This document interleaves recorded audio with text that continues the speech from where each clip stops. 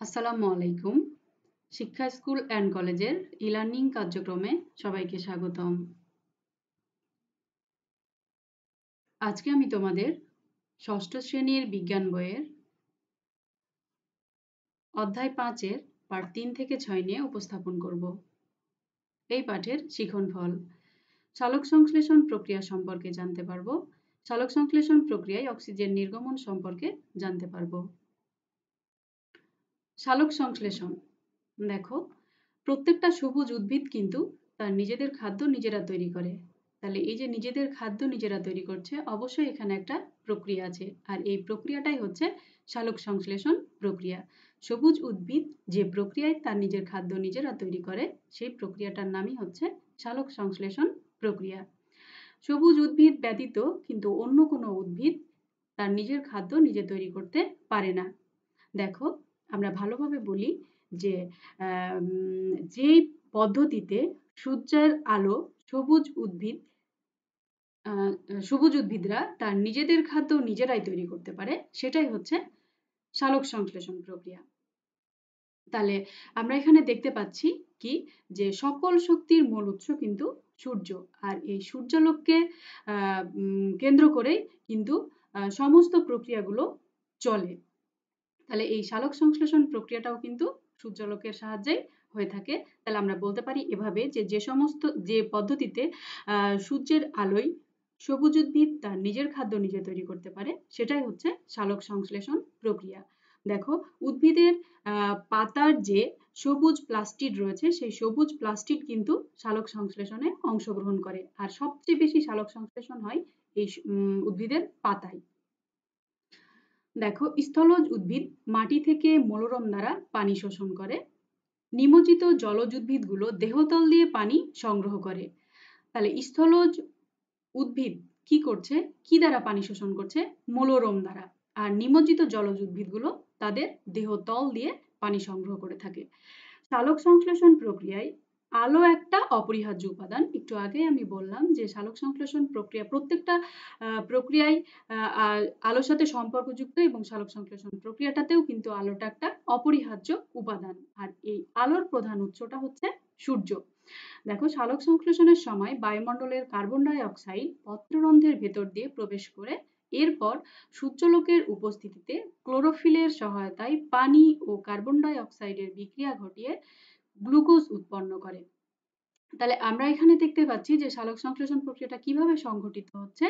সালোক সংশ্লেষণের সময় বায়ুমণ্ডল থেকে কি নিচ্ছে? কার্বন ডাই অক্সাইড পত্ররন্ধ্রের ভেতর দিয়ে। দেখো, পত্ররন্ধ্র হচ্ছে পাতার ভেতরে যে ক্ষুদ্র ক্ষুদ্র ছিদ্র বা রন্ধ্র রয়েছে, সেটাকে বলা হচ্ছে পত্ররন্ধ্র। আর এই পত্ররন্ধ্রের মধ্য দিয়ে কি করে? বায়ুমণ্ডল থেকে কার্বন ডাই অক্সাইড পাতার রন্ধ্রের ভেতরে প্রবেশ করে। এরপরে সূর্যালোকের উপস্থিতিতে, মানে সূর্যের উপস্থিতি অবশ্যই থাকবে, সূর্যের উপস্থিতিতে ক্লোরোফিলের সাহায্যে পানি ও কার্বন ডাই অক্সাইডের বিক্রিয়া ঘটে, এবং সেখানে গ্লুকোজ বা শর্করা নামক খাদ্য উৎপন্ন হয়। কার্বন ডাই অক্সাইডের বিক্রিয়া ঘটে ও গ্লুকোজ উৎপন্ন হয়। সালোক সংশ্লেষণের সামগ্রিক বিক্রিয়াটি দেখো যে কিভাবে হচ্ছে। কার্বন ডাই অক্সাইড যোগ পানি এখানে বিক্রিয়া করে গ্লুকোজ, অক্সিজেন ও পানি উৎপন্ন করছে। অবশ্যই এখানে আলো এবং ক্লোরোফিলের উপস্থিতি থাকবে। সালোক সংশ্লেষণ প্রক্রিয়াটি দুটি পৃথক পর্যায়ে সম্পূর্ণ হয়। তাহলে আমরা এখানে একটা প্রশ্ন আসতে পারে তোমাদের, যে সালোক সংশ্লেষণ প্রক্রিয়াটি কয়টা পর্যায়ে সম্পূর্ণ হয়? সালোক সংশ্লেষণ প্রক্রিয়াটি দুইটা পর্যায়ে সম্পূর্ণ হয়। কি কি? একটা হলো আলোক পর্যায় এবং আরেকটা হচ্ছে অন্ধকার পর্যায়। তাহলে সালোক সংশ্লেষণ কিন্তু দুই ভাবেই হয়ে থাকে, একটা আলোক পর্যায়ে হয়ে থাকে এবং অন্ধকার পর্যায়েও সালোক সংশ্লেষণ হয়ে থাকে। আমরা এখানে দেখো একটা সুন্দর ছবি দেখতে পাচ্ছি কিভাবে সালোক সংশ্লেষণ হচ্ছে। একটা সবুজ উদ্ভিদ, সেখানে সূর্যালোক রয়েছে, অক্সিজেন রয়েছে, কার্বন ডাই অক্সাইড এবং পানি। আমরা দেখলাম কার্বন ডাই অক্সাইড এবং পানি দুটো কি করছে? সূর্যালোকের উপস্থিতিতে এবং ক্লোরোফিলের উপস্থিতিতে বিক্রিয়া করে শর্করা জাতীয় খাদ্য উৎপন্ন করছে। আমরা সালোক সংশ্লেষণে যে অক্সিজেন নির্গমন হয়, সেই পরীক্ষাটা একটা দেখব। এই পরীক্ষার জন্য প্রয়োজনীয় উপকরণগুলো দেখো: একটা বিকার, একটা ফানেল, একটা টেস্ট টিউব, পানি, সতেজ হাইড্রিলা নামক একটা উদ্ভিদ এবং একটা ম্যাচ। বিকারটিতে 2/3 পানি নিয়ে পূর্ণ করতে হবে। সতেজ হাইড্রিলা উদ্ভিদগুলো বিকারের নিচে রেখে দিয়ে ফানেল দিয়ে এমনভাবে ঢেকে দিতে হবে যাতে হাইড্রিলা উদ্ভিদগুলোর কাণ্ড ফানেলের নলের উপরের দিকে থাকে। দেখো এরপর বিকারে আরো পানি ঢালতে হবে যাতে করে কি হবে, ফানেলের নলটা সম্পূর্ণরূপে ডুবে যায়। এবার টেস্ট টিউবটা পানি দিয়ে পূর্ণ করে বৃদ্ধাঙ্গুল দিয়ে বন্ধ করে ফানেলের নলের উপর এমনভাবে উল্টিয়ে দিতে হবে যাতে টেস্ট টিউবের পানি বের হয়ে না যায়। এরপর দেখো এটাকে সূর্যালোকে নিয়ে গিয়ে রাখতে হবে। কিছুক্ষণ পর দেখতে পাওয়া যাবে যে হাইড্রিলা উদ্ভিদগুলোর কাণ্ডের প্রান্ত দিয়ে বুদবুদ আকারে গ্যাস বের হচ্ছে।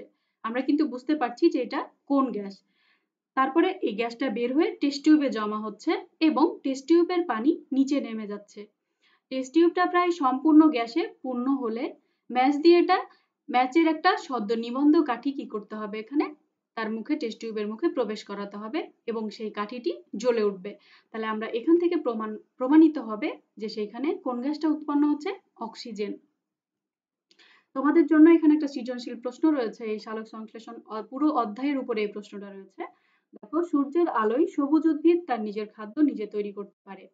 সবুজ উদ্ভিদ ছাড়া অন্য কোনো জীব খাদ্য প্রস্তুত করতে পারে না। আমরা এখানে বুঝতেই পারছি যে কোন প্রক্রিয়াটার কথা আমাদের এই উদ্দীপকে বলা হয়েছে।